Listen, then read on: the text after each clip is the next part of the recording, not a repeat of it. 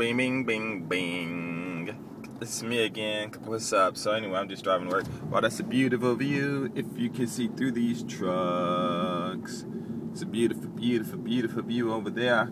Anyway, I'm just, driving, going to work. And I'm just trying to figure out what should I talk about. And anyway, so I'm going to talk about my English class. So anyway, Saturday I went to work, in that class where I was like, where am I? In that video. This happened to you video. And it was very interesting because those kids are like between, I think, 9 to 11. I think the oldest one might be 11 or something like that. I've been teaching them for a while. And these kids they have the knowledge to speak and do a lot of stuff in English. And what they do is I have them go home and the things that they say in Japanese, write them in English, translate it to English the best they could, and then I correct them. And one boy, I think he's like 10, and he made like 7 or 8 sentences and got them all right. But he might have made a mistake like with the A and the "the" and a couple of them and stuff like that. Or he'll like say, I like apples or whatever, but instead of plural, it'll be like, singular. So, But other than that, their English is just as good as any other regular Japanese person's English who doesn't, and it was a trip. So anyway, I gave him an assignment, and the assignment was to, I gave him 10 action verbs, and I told him to make sentences with them. So we went over the first one. I think the first one, which I just used the word jump.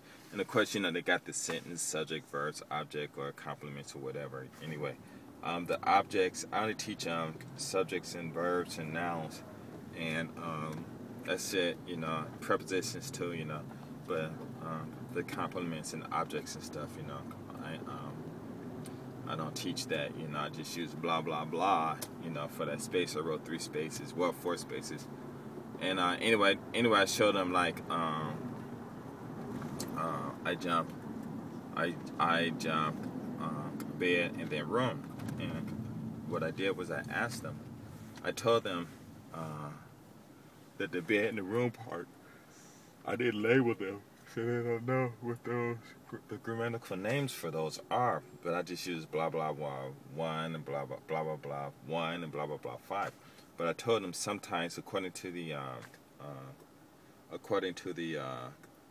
what is it called,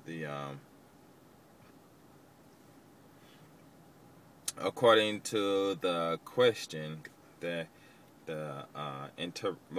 there's an interrogative and then the end of the predicate, it's an object, a complement, whatever. Sometimes they might change places. And so what I did was I showed them how to figure out, which comes first, the bed or the room. And so it was I jumped, and I said, okay, what we do? So I just wrote the 4 words, and I said, hey, let's be friends. They're like, what do you mean? I said, let's be friends. And they're like, huh? And I said, the first word everyone knows is I. And they said, yeah. And I said, so what's the I between jump and bed and room? Which one of these words are I's friend?